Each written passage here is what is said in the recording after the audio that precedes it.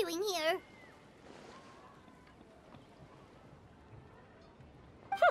The way you speak, one might have presumed you were displeased to be in one's presence.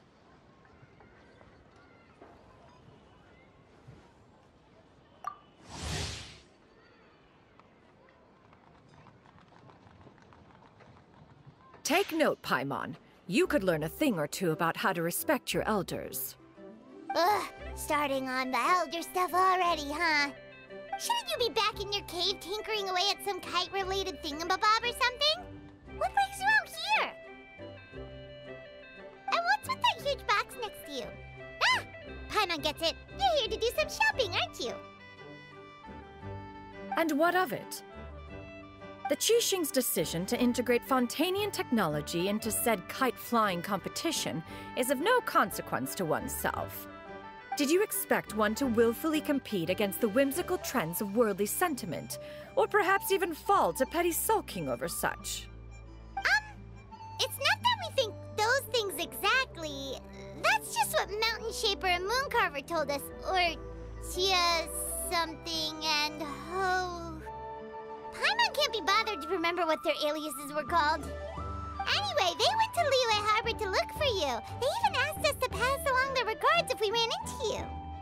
Oh, huh. XIANYUN? Huh.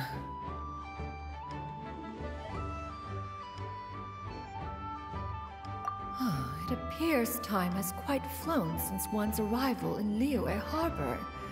How could one have forgotten about those two old fossils? One shall have to bring them back some divine herbs to atone for this slight. Nay, given that one has ventured all this way to Yilong Wharf, tea would be more advisable. A great thought has illuminated one's mind once again. One is reminded that certain purchases have yet to be made. Perhaps you two could wait here whilst one performs this task. It'll be but a moment.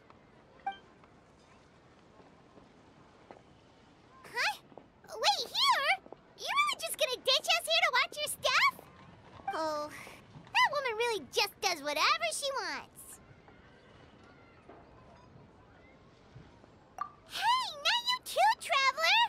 Oh, all this Paimon ditching is super not appreciated. Just come back soon, okay? Paimon doesn't want anyone to try and steal the stuff. Welcome. Please have a look around. We only sell teas of the finest quality, sourced directly from Chaoying Village. Might I recommend the Sunglo variety? It's one of our specialties. Now, that sounds promising. One will bring some back for those old fossils, and all will be well. 2 boxes will do. Wonderful. By the way, we're actually running a special Lantern Rite promotion. Buy 3 boxes, get 10% off. 4 boxes will net you 20% off. 20% off 4 boxes. This merchant strikes a fair bargain. One might as well give some to Morax and Ping, too. Then 4 shall suffice. I see. Are you intending to give these as gifts? If so, perhaps I can interest you in these exquisite gift sets. Buy 10, get half off. Look at the magnificent design, and the red ribbon gives quite the festive flair, don't you think? Such a gift would be sure to impress any lucky friend or family member. 10 boxes. Seems rather excessive. But if one factors in the Conqueror of Demons and one's disciples... 10! A nice round number, don't you think? Of course you do. I'll even shave a little extra off the price for you. That is agreeable. I will have these boxed up then. Of course, right away. I see you have quite the eye for fine items, mademoiselle. Perhaps some of my wares might also be of interest to you.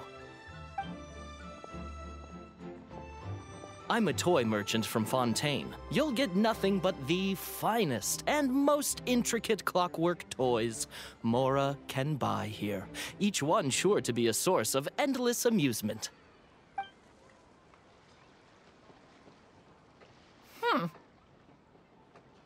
Perhaps you could enlighten me then.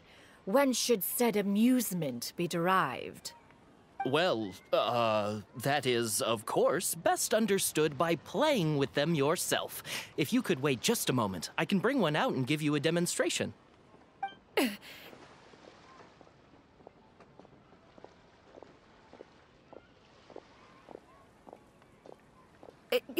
There is no need for that.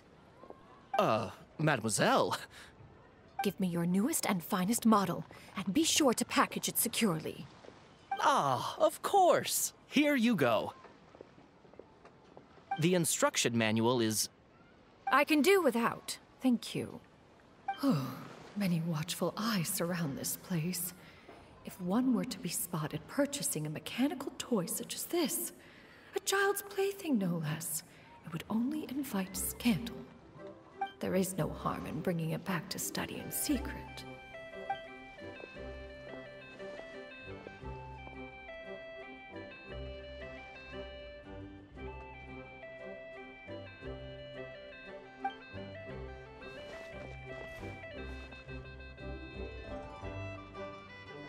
Oh, XIANYUN, did your shopping go smoothly? Naturally. One may not delight in social interactions, but that does not mean one lacks said faculties.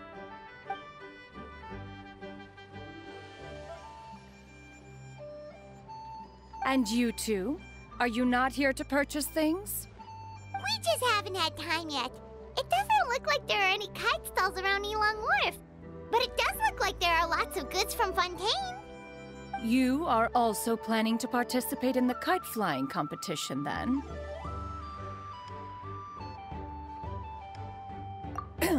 One means to say, you along with all the other youths. One has been entreated to share one's kite-making expertise, and indeed, there was little one could do about such persistent supplication. One moment energetic and earnest, and dejected the next. One had no choice but to acquiesce to these requests, and thus, one will be organizing a kite-making workshop to provide personal instruction in this art form. Oh, who will be participating then? Shuyu, Shenhe, Ganyu, and Yayo. Wow, that's quite a few people. Also, this is all pretty well, XIANYUN, but it's not like you have to make your own kite to participate in the competition.